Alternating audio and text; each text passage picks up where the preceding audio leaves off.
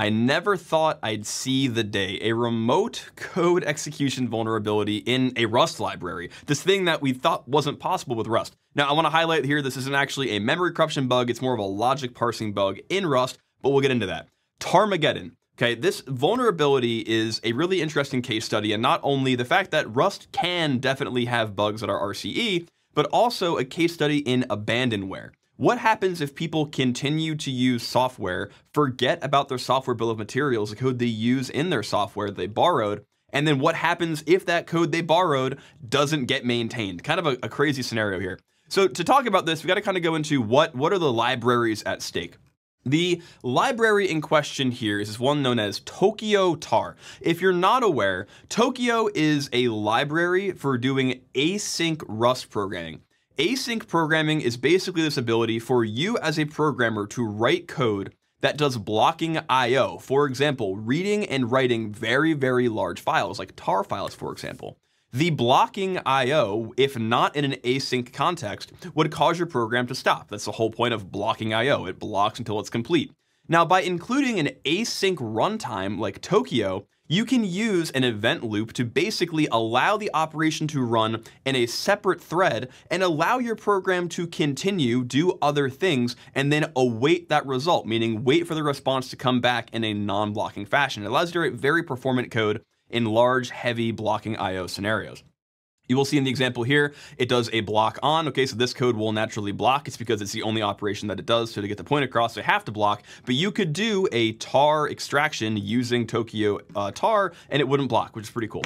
Now, the issue with Tokyo Tar is that this code has not been maintained for over 2 years, and there is a major vulnerability in the logic in how it parses tar files. Now, one thing we can do to stay safer online is to get a front row seat into what hackers are doing every day with today's sponsor, Flare. Flare is a threat exposure management platform that allows you or your company to see if your credentials or other sensitive company information have been lost to the dark web. Here we see that Flare is actively collecting events, almost 10 million events collected just today on things that hackers are doing on the dark web. With Flare, you can put in things like your email address, your domains, or other identifiers about you or your company, so that when Flare collects data from the dark web or other illicit channels, it can alert you immediately on collection of those identifiers. Now, literally just the other day, I got an email that said that something about Low Level Academy, my course offering, had been compromised. Now, luckily for me, not so lucky for somebody else, the credentials to somebody's account to Low Level Academy have been compromised, but I was able to know that almost instantly from when it happened. And with Flare's threat intelligence feed, you can get an active, up-to-date report on what is happening in the world of cybercrime. Coupled with their event collection, Flare allows you to make a near real-time risk assessment on what is happening with your information. Guys, the best way to help the channel is to go interact with the sponsor. Go give Flare a shot. You get a free trial at the link below. Thanks again, Flare, for sponsoring this video. Back to the video. Now, the problem that Tokyo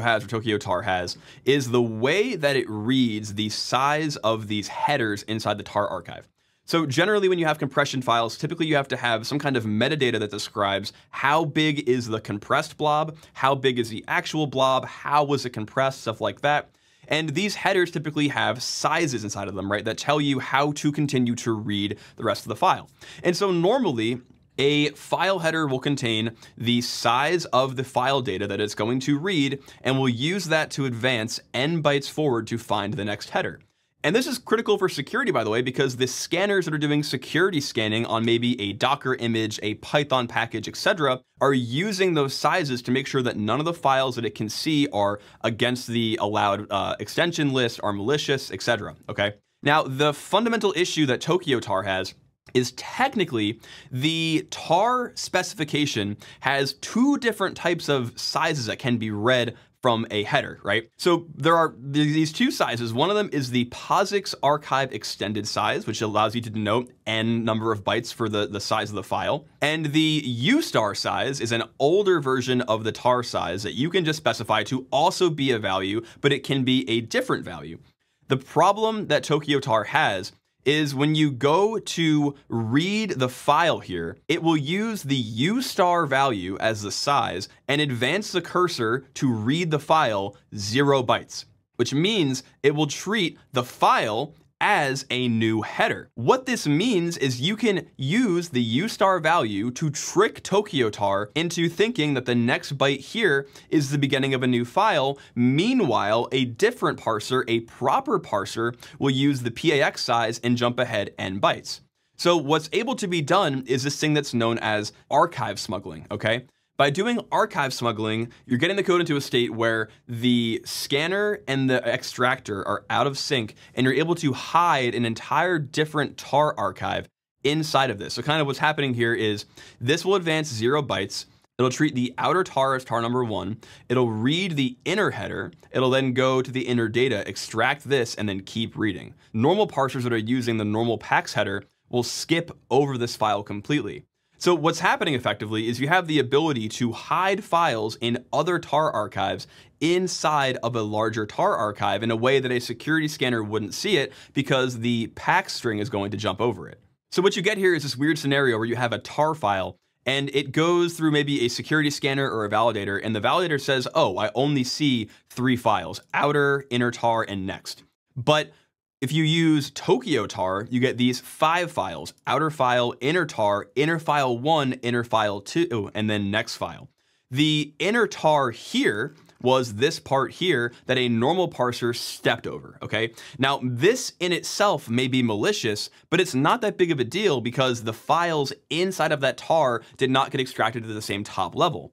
The issue that happens is this inner tar, these files get extracted, which means if they have the same name as another file in the tar, you can overwrite them. And that kind of leads into the attack scenarios that Idera here talks about in their Tarmageddon write-up. For example, UV, which is kind of a well-loved, a Python package manager that is meant to be a replacement for pip, because pip is kind of a hellscape right now, uses TokyoTAR, okay?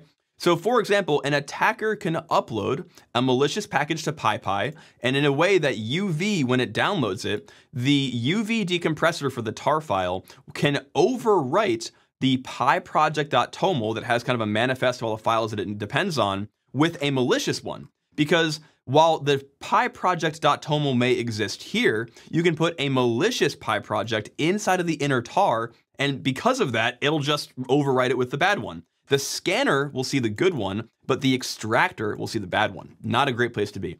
And the same kind of process of smuggling in malicious files that overwrite good files exists for container images and maybe DOM manifest bypass. If there's a list of accepted images, right, or accepted binaries that are allowed on a project, and this vulnerability pattern exists in them, then you have kind of the same issue where you're overwriting good files with bad files. Now, the primary issue here, this is a vulnerability in software. Vulnerabilities can be fixed by patching, right? You write new software, you have some patches that go out and maybe prioritize the PAX header, or that make sure that they're both congruent, right? That PAX header equals U*, stuff like that. But the issue here is that no one is maintaining TokyoTAR. I don't know how this happened or why this happened, but it is the nature of the beast. So the remediation for this is basically if your project depends on TokyoTAR, move up to Astral TokyoTAR, which is the one used by UV now, I believe, and Krata TokyoTAR, which are kind of just forks of these projects that are being used to maintain them properly. And you will see very neatly that the patch is basically upgrading the tar parser to, A, prioritize those correct PAX headers for size determination over U*. So PAX is the newer field, U* is the older field, to make sure that PAX and U* headers are congruent, meaning that they are the same and that they don't one can't point over here and one can't point over there. And then also implement stricter boundary checking to prevent data and header confusion. It's important to highlight, by the way, that the problem in compression files where you have this weird synchronization issue is not a problem in just TokyoTAR. It is a very common issue in zip decompression formats, in tar decompression formats, in 7-zip, etc., to have the potential for this weird out of synchronization issue. In 2019, another issue happened where basically a threat actor got caught throwing a zip file that had an image inside of it that was also a zip file that when it got compressed in the same way, it actually extracted the same PDF.exe, and then from there was able to get code execution on the device, right? So it's not exactly a new phenomenon, actually one that's happening all the time, and it's very common for it to happen in new implementations of decompression algorithms, right? I want to highlight this paragraph here at the end of this article. It's very good. I want to make sure that I'm very clear in my opinions of Rust, right? A note on Rust, security boundaries, and the path forward. The discovery of Tarmageddon is an important reminder that Rust is not a silver bullet. While Rust guarantees make it significantly harder to introduce memory safety bugs like buffer overflows you have to freeze, it does not eliminate logic bugs. And this parsing inconsistency is fundamentally a logic flaw. Developers must remain vigilant against all classes of vulnerabilities, regardless of the language used. This is what I've been saying for a long time, guys. It is much easier to write, actually it's impossible to write unmemory safe code in Rust. Now again, I know CVERS exists, don't talk to me about that, okay? But it is not impossible, it's actually very common, very likely for you to write logic bug inclusive Rust code, okay? That means ergo there may as it be, that Rust code can have bugs, guys. It's important that when you're looking at Rust code, you don't just be like, looks good to me, it's Rust, it's completely safe. That's just not the case, unfortunately. And we can see that here in this vulnerability write-up. And then also, you know, if you're gonna make a repo, maybe we, you know, we keep it alive. Again, I don't know the politics or the reason why this repo got abandoned. I'm not really sure. I'm not gonna go into any particular conspiracies that may exist there, but it's important to talk about. And I had fun making this video. I hope you watched it. If you liked it, do me a favor, hit that like button, hit subscribe, and then go check out this other video. Nope, this other video that I think you'll like just as much, maybe less than this one, maybe more. You could like it more than this one. That'd be cool. Okay, all right.